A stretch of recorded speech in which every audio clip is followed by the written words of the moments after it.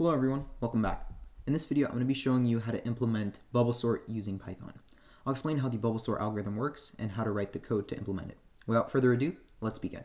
So first and foremost, I would like to explain what bubble sort is for those of you that don't know. So bubble sort is an algorithm in which you can sort an array or a list by iterating through it and comparing elements that are next to each other. So you would basically compare the first element in the list to the second element. Then you would compare the second element to the third element, and then you compare the third element to the next element, and so on and so on. So now that you kind of sort of have an understanding of what bubble sort is, I'm going to show you how it actually works. So here I have two examples. All right, in example one, I have this initial array 5, 1, and 6, and our goal is to sort this array in ascending order using bubble sort. And once bubble sort, happens, it's going to return this new array, which is the sorted array, right? So basically, what it will do is compare this first value, which is 5, to the second value, which is 1. And it's going to check if 5 is greater than 1. And since 5 is greater than 1, then it's going to swap these two values. So it's going to be 1, 5, and then 6. Okay? And then it'll check if 5 is greater than 6. Now 5 is not greater than 6, so it'll just leave it as it is. And this will keep running until all the items have been sorted. And once all of them have been sorted, it's going to return the new array. Okay. In example number 2, I have 2, 1, 4, and 3. And once bubble sort happens, it's going to return 1, 2, 3, and 4 in ascending order, of course. So what it'll do here, it'll basically compare 2 with 1 and check if 2 is greater than 1. And since 2 is greater than 1, then it's going to do 1 and then 2 like this. Then it's going to check if 2 is greater than 4. Now 2 is less than 4, so it's just going to leave it as it is. Okay. Then it's going to compare 4 and 3. Now, is 4 greater than 3? Yes, so it'll just swap these two values right here. And like I said previously, this algorithm will keep running until all of the elements have been sorted. And then once all of them have been sorted, it's going to return a sorted array. Okay, so now that I've explained to you what bubble sort is and how it works, I'm going to show you how to implement it in Python. So to implement the bubble sort algorithm in Python, we're going to first need to create a function called sort array. So I'm going to do that by doing define sort array, and then I'm going to pass in an array that needs to be sorted. Okay. Next, I'm going to create a while loop. So I'll do while true, since we're going to have to be iterating over this array continuously until it has been fully sorted. Okay. And then after this while loop, I'm going to create a variable called is swap and set it to false. And the reason that I'm creating this variable right after the while loop and setting it to false is because if we finish the first iteration and if there's any changes that are made to the array, then we're going to set this variable to true. Then it's going to iterate over the array again, and then it'll be set to false again.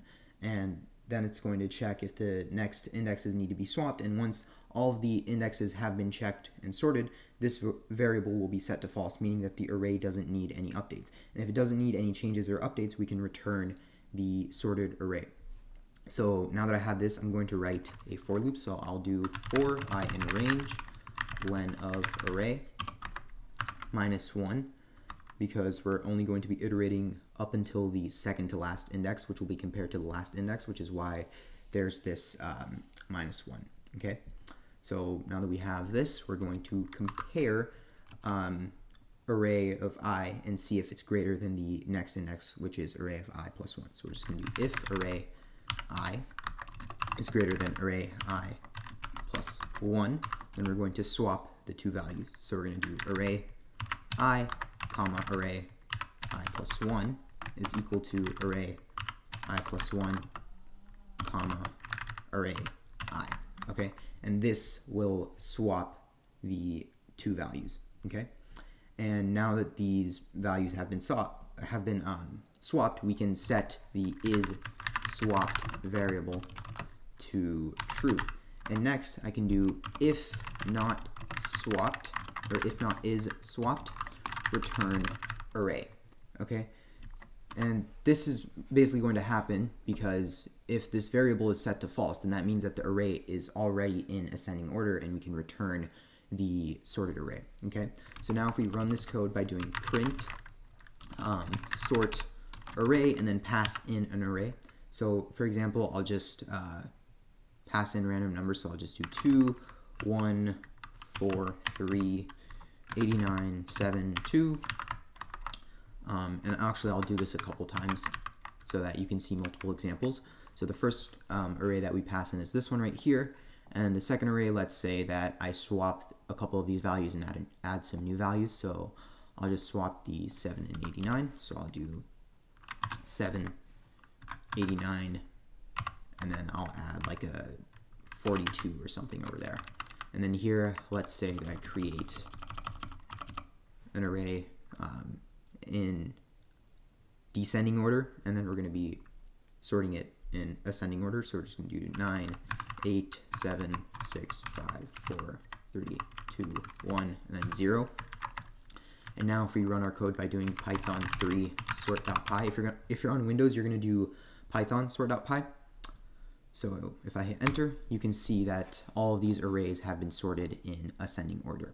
All right, and if all of them have been sorted correctly, then that means that our bubble sort algorithm, which is this right here, has worked properly. All right, so that's basically it for this video. And just to recap what this algorithm does in case you have any confusion, it'll first run this while loop, and it's going to iterate over the array that's passed in by using a for loop, and then it's going to compare adjacent elements. And if the next element is greater than the one before it, it'll swap the values and set the isSwapped variable to true. Then it's going to run again until the isSwapped variable is set to false, and as it finishes sorting the array, the isSwapped variable will be set to false because all the elements have been sorted. And if they've all been sorted, there's no need to change the value of this isSwapped variable, so it'll remain false, and then we can basically return the sorted array by doing return array right here. Okay, so that's basically how this bubble sort algorithm works. So I hope you enjoyed and found this informative, and if you did, make sure to leave a like and subscribe. And I'd also like to say a massive thank you for 700 subscribers, which is an amazing milestone, and I really appreciate all the support that I've been receiving on this channel. So thank you so much. And yeah, that's about it for this video. So have a nice day, and I'll see you in the next video.